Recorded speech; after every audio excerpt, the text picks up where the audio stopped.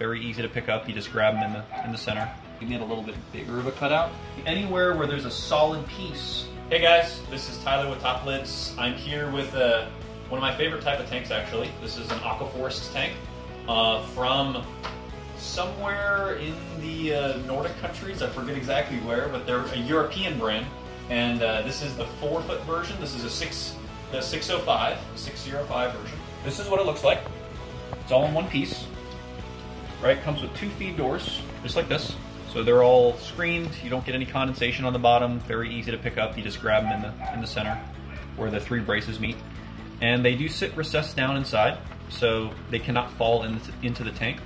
Also, if I were to take this lid off, the feed doors are not going to fall in the tank, so they stay put. As long as you don't, like, you know, tilt it all the way back, it'll stay in there. And then obviously we have some light cutouts for, these are Red Sea lights. We do light cutouts for any type of light. We do them basically right around the actual light, not a generic box cutout. We like to get as close as possible because this is the most likely place where fish are going to jump out on normal DIY lids, the do-it-yourself lids that you have to make from the black bars, is the light cutouts, because you can't really make it this precise with one of those kits. You have to kind of do a bigger, you know, cutout like that, and they can jump out that gap. So we do it right around the light cutouts. For the AquaForest tanks, we do like to have the overflow open because it's a very nice looking overflow, so we like to keep that. There is a little piece that goes on top of here that I will show on the video now. We didn't have it ready in time for this client, but we're going to ship it to him. And those little pieces, the black pieces that go on top of the overflow, those come standard with every AquaForest top lid. And then just basically some cork cutouts. Back here, this client does have a gyre pump, so usually we do a little bit smaller cutout, but we made a little bit bigger of a cutout, just so that he has some room for it. And then the really cool thing about this lid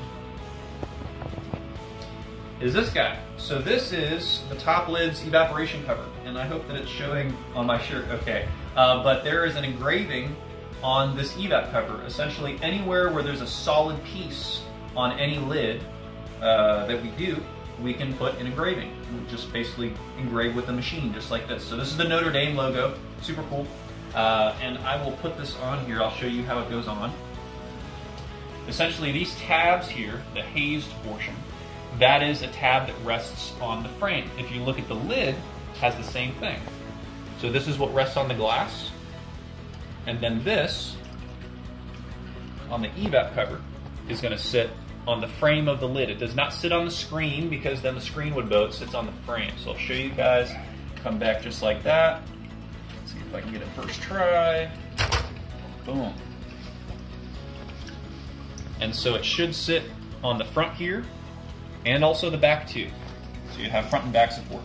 On the sides, we like to keep them open with these openings just to make it easier to grab when you're taking it off. If there was totally sealed, it's really hard to kind of get your finger under and get a grip. So, you know, we just have it easy to take off, just like that.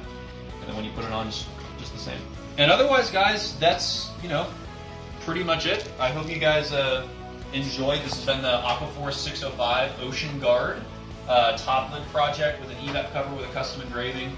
Again, if you have questions, feel free to visit toplids.com. There's a phone number at the top of the website that you can either call or text us and speak with one of our designers, or there's a live chat button, a big orange button in the bottom right of the website. You can also click there and chat live with a designer. So again, hope you guys enjoyed. This has been Tyler with Top Lids, and I'll talk with you soon.